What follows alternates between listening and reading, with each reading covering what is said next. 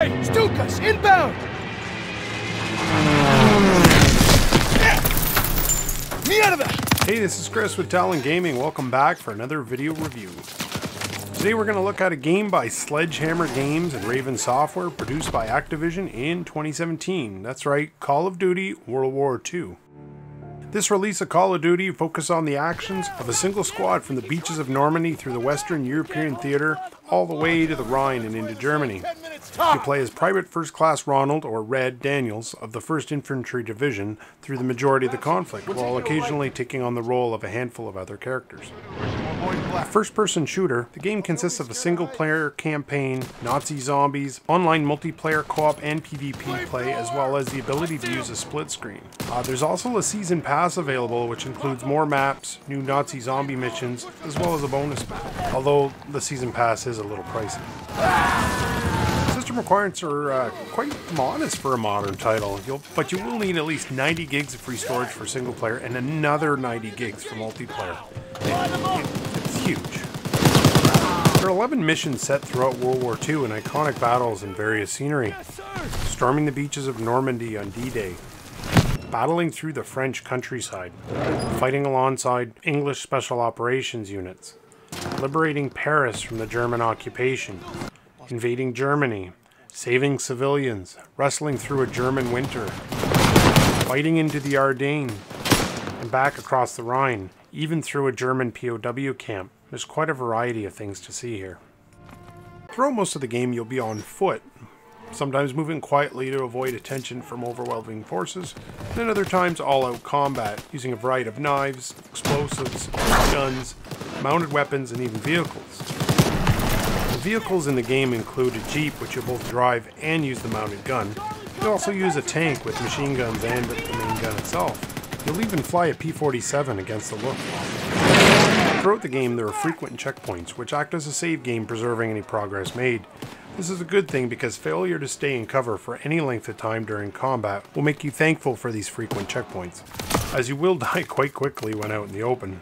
Thankfully, there's no reason to really fret over dying, as you'll never lose more than a little bit of progress. As you see in war, death happens. A lot. During the game, you'll have the chance at saving those who you fight alongside.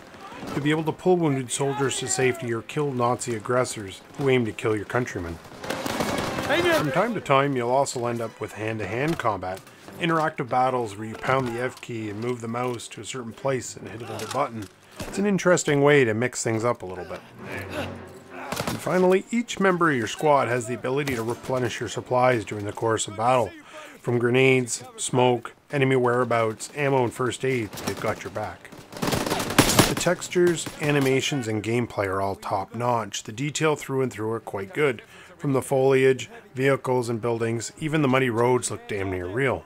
Cutscenes are very realistic in most cases and feel like you're watching a pre-rendered movie with extreme amounts of detail. Real actors were used here, at least to base the characters on.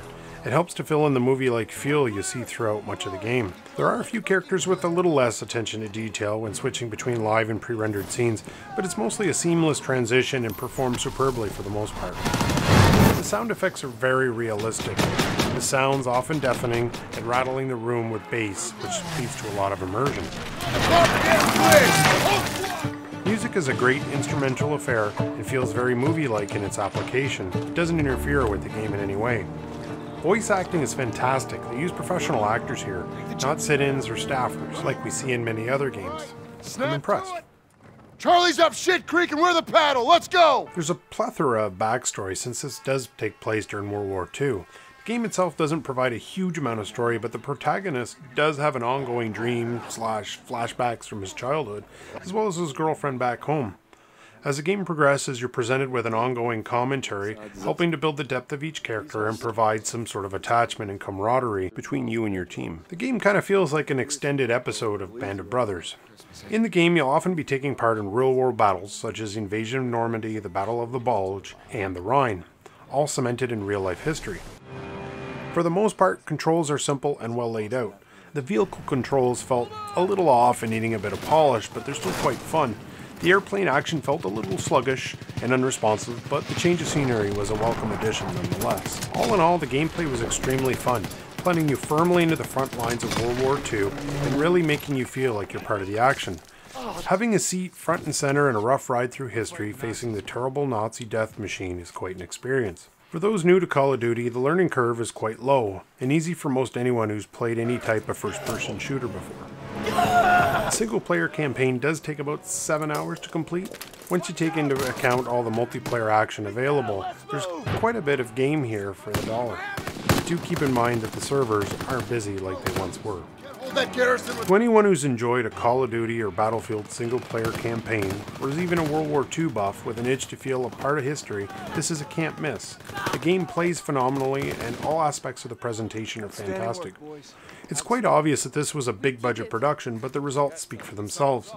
What you do find here, at least in the single-player campaign, is a 7-hour movie in the style of Band of Brothers, with a mix of gameplay, pre-rendered scenes, and scripted events. It's a very linear adventure, but one worth experiencing. This is no longer a new title, but it still looks and plays great.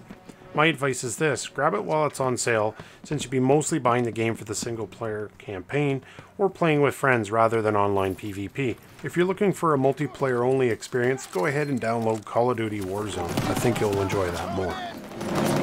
As always, thanks for watching, everyone. If you watch this far, show us a little love. Like, comment, and subscribe. We'd love to hear from you. This is Chris from Talon Gaming, signing out.